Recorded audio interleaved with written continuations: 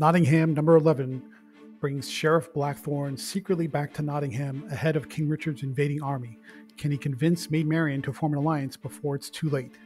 We've got the full review right here. See you in 3. Welcome back to Comical Opinions. This is our review of Nottingham, number 11 by Mad Cave Studios. We're going to talk about what happened in the last issue because it's been a while, what's happened in this issue, what we liked, we didn't like, and the final score. But before we get started, please like, share, comment, subscribe, hit that bell for notification. Your attention is greatly appreciated. Let's talk about the credits. This issue was written by David Hazan with art for the internal pages and the cover by Shane Connery-Volk, colors by Luca Romano, and letters by Justin Birch. Before we dig into the meat of the issue, let's recap what happened in issue number 10 because it's been a really long time since the last issue.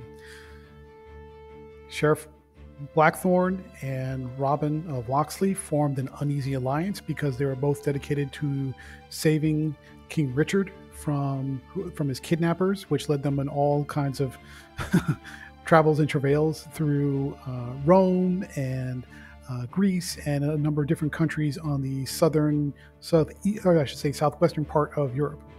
Eventually, there was a parting of ways where Blackthorne was left to fend for himself to his own devices, presumably killed, and Robin joining up with King Richard to come back to Nottingham and to kill Prince John and anyone else who got in their way for being usurpers of the crown and the throne.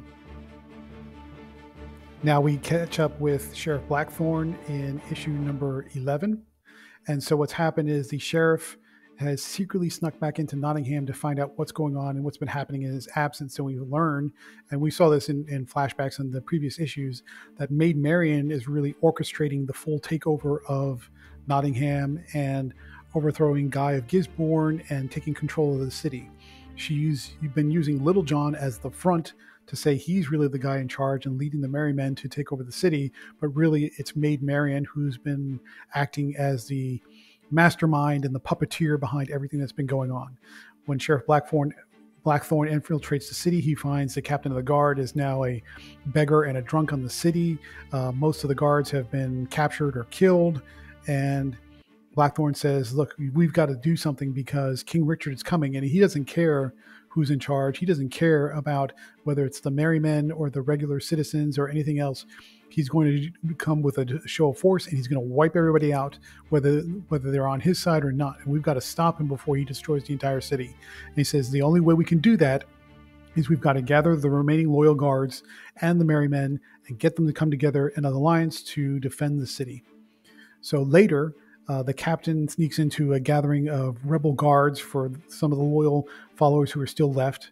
And they said, we've got to do something because if King Richard shows up, he's going to destroy everything. And Maid Marian is the one who's like creating all these problems for us. So we've got to get to the grain reserves. The drunk captain shows up and it's like, I've got an idea. We can make this work if we work together. And they said, who are you? You were the drunk captain that deserted us and left us to fend for ourselves. And suddenly he shows up with Sheriff Blackthorne right behind him, and everybody's like, this is a big deal. Sheriff Blackthorne has returned. Everybody sort of gathers around him, but while they're starting to possibly form an uneasy alliance, the merry men show up in a raid, and they attack the inn where they're meeting, and there's a big fight. But eventually Sheriff Blackthorne is captured, and he's brought before Maid Marian. Maid Marian says, well, look at you. Where have you been all this time? He says, I was fighting for the return of King Richard, but now I see that the error of my ways because King Richard is coming back, but he's going to destroy everybody and everything because he believes you're all traitors. And he doesn't care if Maid Marian, if you're hiding behind Little John or not, he's going to kill you just like he kills everybody else. And we've got to band together to defend the city against King Richard's return with the army that's going to crush and destroy Nottingham. She doesn't believe him at first, but then she goes outside and says, look, it's even snowing. The weather isn't working for us. We've got the city walls. We have got everything under control. Even if he does show up, we're more than equipped to defend the city against King Richard. And at the last minute, Sheriff Blackthorne says, look closely. That's not snow. It's ash. And then when she looks closer at the countryside, she sees Locksley and all the surrounding towns are now on fire and the army is coming. So she knows that she has to prepare, but she's not sure what to do with Blackthorne. So he gets conked on the head, and they drag him down to the dungeons where he's dumped alongside Guy Gisborne and Friar Tuck. And it looks like maybe some bad things have been going down in Sheriff Blackthorne's absence. We mentioned earlier that the series has been on hiatus, or at least a break, and you might be wondering, you don't even remember the series was out there. Yeah, it's out there. Issue 10 came out in August of 2022. That is a year and 7 months, longer than an 18-month hiatus. Now, if you've been following along with Mad Cave and Nottingham in general, you know that they had some Tales of Nottingham titles in between there written by some guest writers and guest artists. But yeah, from a narrative perspective, this series has been on break for over 18 months, which is a long time. And so we'll keep track of it. But yeah, if you're wondering how far back it is, that's how far back it goes. What do we like about this issue? I mean, the prevalent air of taking a classic story like Robin Hood and twisting it, turning it on its head continues, which is the kind of the novelty and the highlight of the series. You know, casting Maid Marian as a mastermind and puppeteer that takes over the city in King Richard's absence is definitely a unique twist. Casting Blackthorne as a sort of an anti-hero, a villain, but a villain trying to do his best to serve and do his duty is also an interesting twist. And then setting him up now to be the rebel that potentially was going to save Nottingham against all the forces that traditionally would have been seen as heroes, but now may be not necessarily villains, but at least ruthless people serving their own agendas is definitely a unique twist. So it's all the classic tropes and the stereotypes turned on their head, and Hazan has definitely maintained that sense of unique perspectives, and also giving you like very gritty action, gritty, hard-hitting dialogue. Some surprises in there with what happens in the last page. I won't spoil it here, but there's definitely some surprises there.